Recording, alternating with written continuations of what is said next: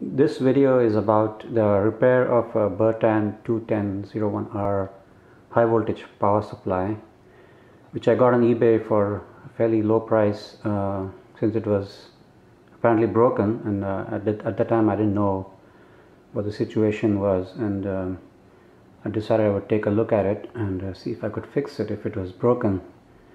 The seller said it was powering on, but it was making a buzzing sound, and beyond that I had no idea what else was wrong with it. So here's the unit from outside. I've opened up the case and actually fixed it, but I wanted to go back and show what I did to make it work again. As far as the specs are concerned, this has a 1 kilovolt output, as you can see on the meter, the port 1000 volts, and it's a single knob to tune the voltage. It's like a fraction of a volt accuracy in terms of being able to tune it in. There are no knobs like the higher voltage units, which can go up to 10 kilovolts or 3 kilovolts, but it's based on the same platform, I believe, in terms of the schematics, which I managed to obtain online.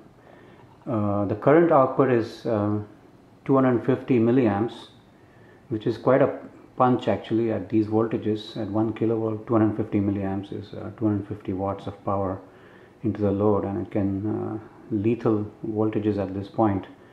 So one has to be extremely careful when working on these units. If you don't know what you're doing, I would not recommend opening this unit up or attempting to repair it.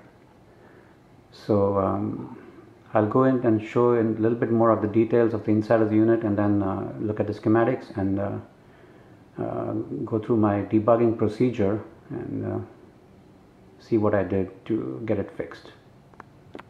So let me describe the problem when I got the unit. I wasn't sure if it was working, but based on what the seller told me, he said the unit powers on, but creates a buzzing sound, and I wasn't really sure what that meant, and he had no capability of testing it, so I took a chance and bid on it, and got it for about $100 or so.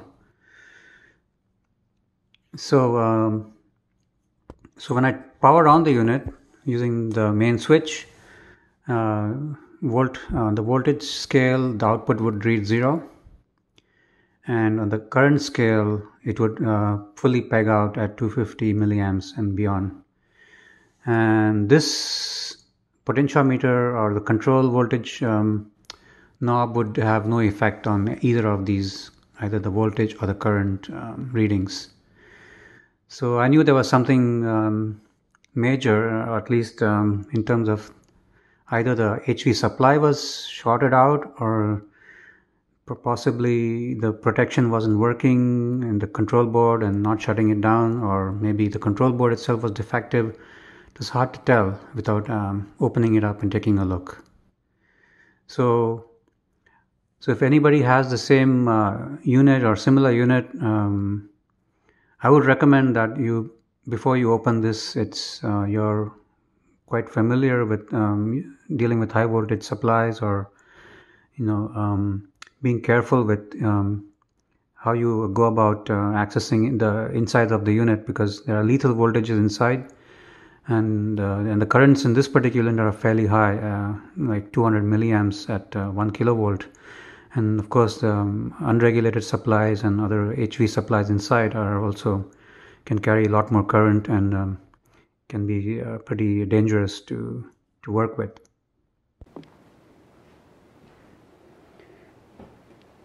Here's the top level schematic of the HV supply. So it's fairly straightforward if you at the top level. So starting from the top left here, we have the AC input going through this power switch, going through this ganged selector switch for the 120 240 volt selection, AC selection, the primary windings, then into the secondary windings. So the secondary windings have two major parts to it. The first one is a full wave rectified output that gives the 50 volt DC that goes into the HV block. This is the large 26,000 microfarad cap here with a bleeder resistor. Then the secondary second winding is also full wave rectified, producing a minus 22 volt, which is right here, and on this one is the plus 20 volts. And also there are two electrolytic caps on each of the supplies, and this is the ground center tapped output. So this is 100 microfarad 40 volts, same as this one, 100 microfarad 40 volts. There's also the main control board here, which is actually called PCB 100. It has the inputs for the control voltage coming off this resistor here. This is the adjustable front panel 10 turn 5K resistor. On other units which have higher output supply voltages, there's also a selector switch which has multiple positions. So my unit is the first one, 21001R, which does not have this one.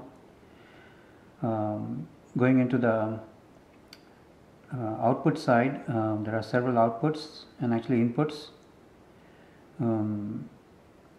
We have the two drivers for the switching transistors, which are generated in this block. The high frequency, so-called high frequency, it's probably around above the audio frequency, maybe 25 kilohertz or so, which switches these large 4 of these N2N6578 NPN transistors, and there are 4 on the top, 4 on the bottom, which surround the fan actually, and that goes into a flyback transformer, which then sends a signal, that multiplied output, into the final voltage multiplier, which is enclosed in this box. I don't have a schematic for this, but I assume it's a bunch of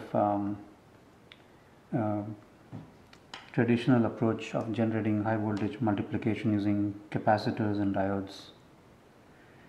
One of the outputs from inside is brought back here through this switch for the voltage sense, and depending on the polarity switch here, these are gang switches. It can sense either the positive or negative supply. I mean, if it's set to minus, it will select this input. If it's set to positive, it will select this input. And so, and over here, the LED for the positive lights up when this is on the positive selection, and so on. And many of these switches are ganged, so they are all over the place. So it's not very clear on the schematic because of the quality, but I think it's okay. What else? We have the current sense inputs coming in here through this feedback network. Out of this thing again, there is some circuitry to do some filtering and some, I'm not sure, maybe some current sense resistors here, but none of these are high voltage. I think they are somehow probably inductively or somehow coupled into this to produce some current that is then sensed by by an op amp inside this block. There's also some selection switches for the remote and local. I think that allows you to control the input, the machine from outside, in case you want to be sending in a voltage to set the output voltage, as well as do some other programming. But there's no digital programming, although there's an option for that in this particular unit. I don't have the digital programming option. And so that's probably it. There's a meter here, which also is coming back off one of these outputs from here, from the HV assembly, right through here, and it basically, I believe it uses these inputs from the voltage sense, current sense to drive the 500 microamp full scale meter. And there's also a switch to select between the voltage and the current, which is on the front panel. Now there are two outputs for the 12 volt and minus 12 volts, but they are not actually used on this level, and they are not accessible either at, except on the edge of the control board card, but that's difficult to access and not easy to measure. It's easy to measure, of course, these voltages and all the B plus and so on, but that's where I'm going to first start. So next we will look into this schematic to show what's going on in there.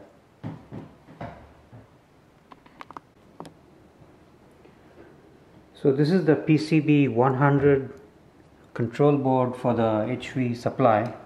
I'm going to quickly go over this, although not get into much detail, as it's kind of irrelevant at this point to look at too much of that internal stuff, except to check if the voltages are correct, and if that's okay, then we'll have to go deeper into each of these circuits. But to give an overview, we have the input plus and minus 20 volts coming in here, which is converted to 12 volts using this positive 12 volt regulator, and there's another negative 12 volt regulator, LM320T12, creates a minus 12 volts. So the plus and minus 12 volts are used among many of these ICs on this particular board. So looking from top to bottom and left to right, we have the oscillator block that generates the switching frequency, a relaxation oscillator, AC coupled into this OTA, which is a CA3094AE. Its output is current, so that's converted to voltage by these two resistors. That output is again AC coupled and fed into this amplifier, which has some gain here. The 10K is 100K with negative feedback. That is again AC coupled and sent into the bias input of the NPN transistor, the base input of the NPN transistor.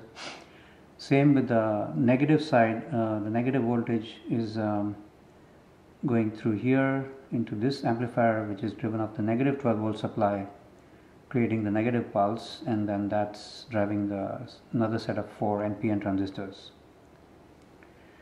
Over here on this middle section is the voltage section, I believe.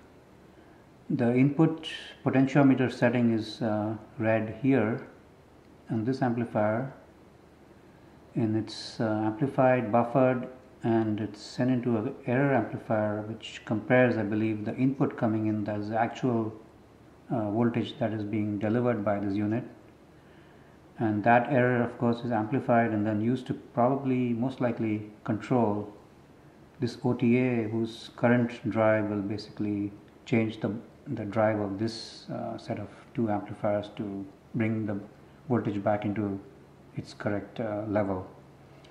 And then there is the meter output, that is this one, the voltmeter output, and there's also the pin output to the J2 pin on the outside of the machine that can be monitored separately.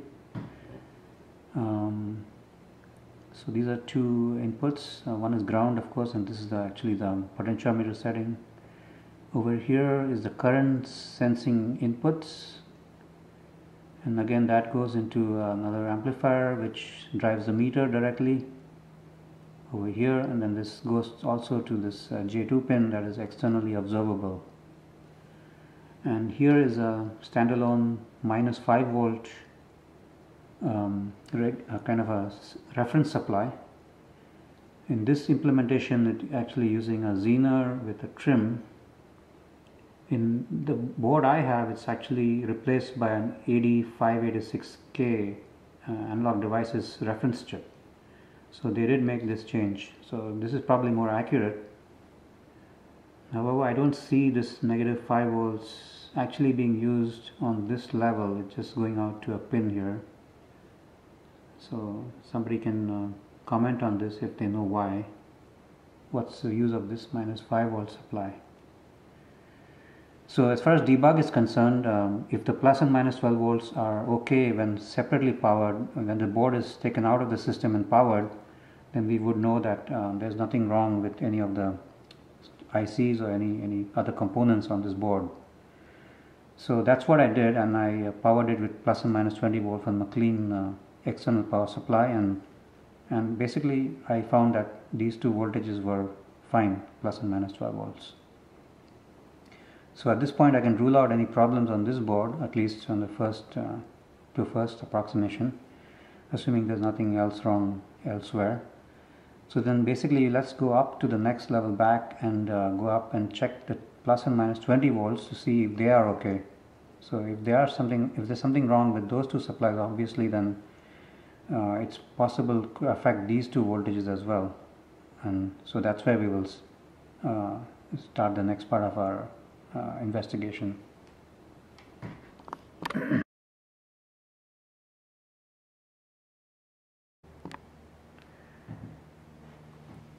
So here's the top level again. Now I mentioned earlier that the plus 20 volts was reading 22 volts, and the minus 20 volt was reading minus 16 volts. So obviously if there's a problem, either there's a problem inside here which is causing the 12 volts to be loaded, minus 12 volts to be excessively loaded, or there's a problem across these caps, leakage or something else. The plus and minus 12 volts don't appear to do anything here, so we can rule out loading on this level for those two supplies. So what I did first was to take this out of the machine and externally power it to plus 20 and minus 20 volts and measured the plus and minus 12 volts on the board, and they turned out to be okay. So the current actually was only about 20 to 30 milliamps on each of these supplies. So that indicated that this board was okay when it was out of the board, indicating that the plus and minus 12 volts were not loading this particular machine. So then I want to see what happens on the plus and minus 20 volt supplies. So then I basically looked at these two caps. So I took out the C22, which is the negative cap on the negative supply, and I noticed that it was on the capacitance meter it was reading 10 kilo ohms, and although if you look at it on a regular multimeter it had 20-30 megohms of impedance. So obviously it's not that easy to detect these type of failures on these caps, and they are either voltage dependent or frequency dependent or something like that. This other cap, this plus 20 volt filtering cap, was okay. So, and also the voltage on that supply was not far off.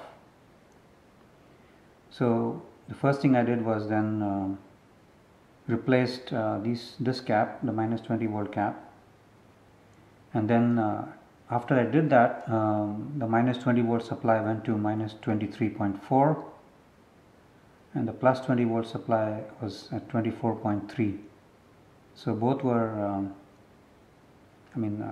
definitely not being affected as much as it was before. So there was something basically the problem was most likely this capacitor was affecting the functionality of this whole circuit.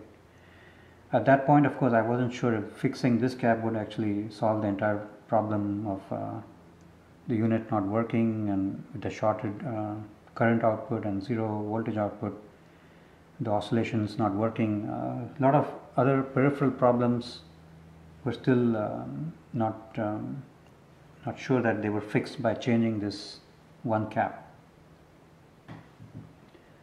So at this point we'll go into the testing of this unit after changing the cap. So I reconnected the two supplies which are disconnected prior to making these measurements, the driver supplies to these transistors, because output of these transistors to the HV unit, because they were making a lot of noise driving this thing. So they're probably saturating this transformer because it's running at 60 Hertz rather than a much higher frequency. So that's what I will show next. So this is the top of the unit with the cover removed. I'm going to give a quick overview of the various blocks before I show the post debug fixes and then what I did to test it. So basically the transformer, the huge transformer on the top left is the main power transformer, which has those two brown wires which are for the B plus supply. So the lower voltage supply is basically coming off these smaller, thinner wires, which you can see right down there, the red and the purple, which are after rectification coming from the diodes, which is on the bottom side of this transformer. So I'll show that later. The big cap here is the 50 volt filter cap. So 26,000 microfarad cap. The bleeder resistor 2.4K, and the meter itself here. The rectifiers on the other side, actually on the bottom, I'll show it to you later for the B plus, and the fan along with the 4 transistors. Actually the transistors on the right side are for the Q1, Q2 are for the positive. There's Q3, Q4 on the bottom also for the positive, and then there's Q5, Q6, Q7 and Q8 which are for the negative switching supply for the into the flyback transformer. The control board is hidden right under this shroud like thing, hard to see and hard to access while it's actually functioning. That is one of the major problems in trying to measure voltages on the control board while it was running. The flyback transformer is right here on the right side, and you can see the B plus supply 50 volt is going to the one of the terminals on the for the flyback transformer, and the two outputs from the collector connections from the NPN transistors are the blue, and this below the red one is a white and blue wire. There's also a cap across the two windings. That cap is probably difficult to see, but I can see it right there across the positive negative driver signals into the flyback. And this is the potentiometer for the 5K, which sets the voltage from the outside. The VI selection for the meter, the positive and negative LEDs indicating whether you are generating a positive or negative high voltage. To the back of the unit, the remote and a local switch which allows you to use it as an input, I believe, or as a monitoring output. The fan and the positive negative switching selector switch. The high voltage output is disconnected at the moment on the SHV connector, but it is available on right now on this banana jacks. And this is the 115 230 volt selector switch. So that covers pretty much all the controls accessible to the user.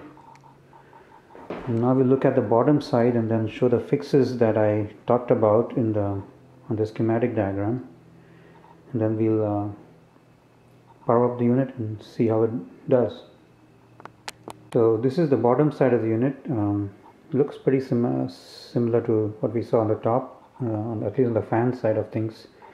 So here the Q3, Q4 of the positive driver, and the Q7, Q8 the negative driver, and the 4 transistors on each leg of the positive and negative are on opposite sides of the chassis. So a better view of the control board right here, and it's hard to really access anything while it's in this position here. And so that's the rectifier right there for the B plus supply. That's mounted to the chassis. It's probably a high current output, 25 amp diodes. Hence the switches, the front panel switches are visible here. And that's the flyback transformer, reverse side. You can see the winding connections very clearly here. And that's the selector switch for the plus and minus selection of the HV output. Now the fix I had to do was to, you can see this is the low voltage side of the transformer. There are 4 diodes, the 1N4002 I believe, which do the full wave rectification to create the plus and minus 20 volt supplies. The caps are the new ones here which I've replaced. They are smaller caps but the same value, 100 microfarad, actually higher voltage capacity, can handle 50 volts. The original caps are actually here. I'll show it to you here. These are the 2 original caps which failed. One of them failed. So this is the one that failed, the negative supply, and the positive supply has it's okay, and it's actually a wrong value, but I think it probably doesn't matter in this case. 220 microfarad, and this one was the correct value, 100 microfarad, but it had a very low impedance as seen on the capacitance meter. So now with this change and then putting back all the connections I had removed, such as the 2 connections for the driver to prevent that noise in the beginning while debugging, I think I should be ready to power up and check the performance. This is my homemade isolation transformer variac kind of thing that I use for powering up unknown equipment, as well as to be able to get some variable output voltages from 0 to 240 volts. It has 2 ranges, 0 to 120 and 0 to 240. So let's power on this HV high voltage supply using this.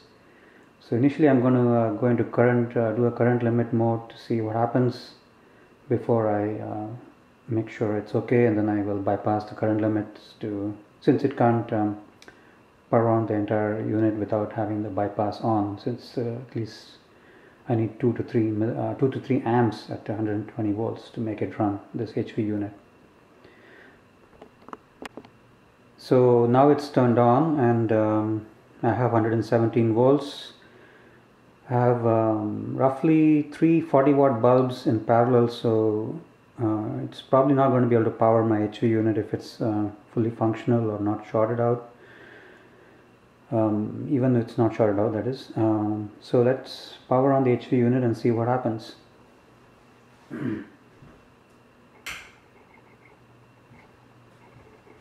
As you can see, my bulbs have lit up. That means it's not able to come on. It's barely 75 volts. So I need to bypass the current limit. So at least not shorted. So I'm hoping that it will come on okay.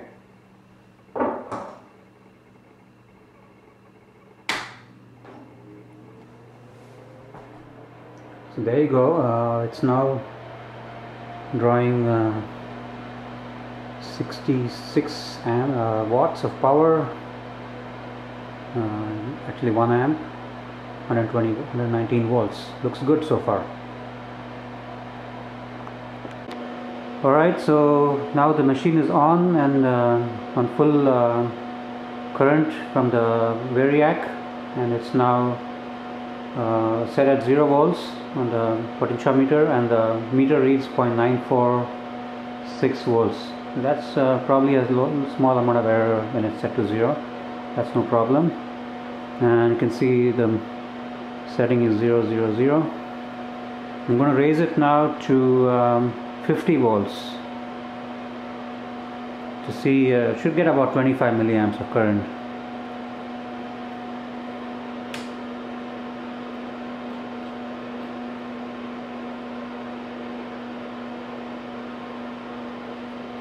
So the meter reads 25 milliamps, fairly accurate. This is 50 and the output is 49.66 on the DC output volt on the voltmeter. Let's raise it to 100 volts.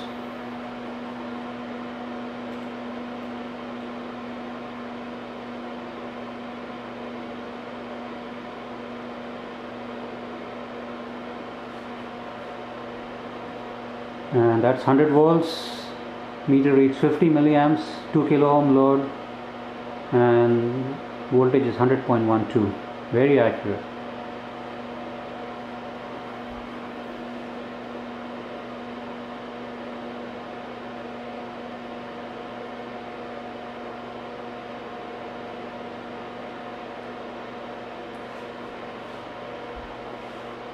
So now we have 150 volts, 149.44 on the meter.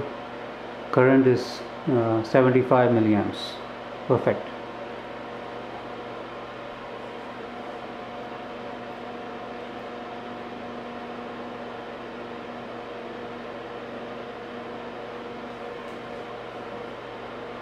(200 volts), as I said, probably the maximum I'm going to go with this load resistance.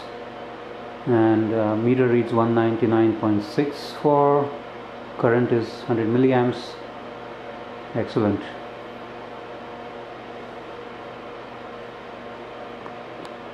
Okay, continuing on now with taking out the load resistance, because my resistance cannot box cannot take any higher currents. So I'm just going to do this without any load and see how. Probably take the meter up to like 500 volts and see. I don't want to damage my meter. So here it's at sitting at 200 volts now, 199.2 on the meter.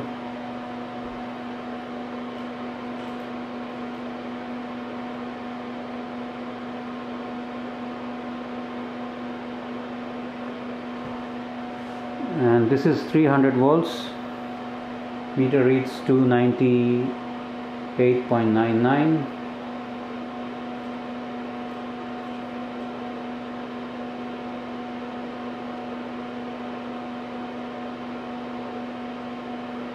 And this is 400 volts. Meter reads 398.61.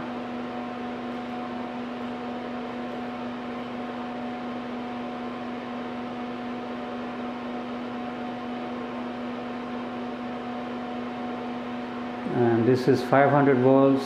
Meter reads 498.52. And there should be no current. Meters are both accurate within the limits of the meter, I guess. Probably stop at this point. I'll have to try and use a vacuum tube voltmeter which can take maybe 1000 volts and test it on that.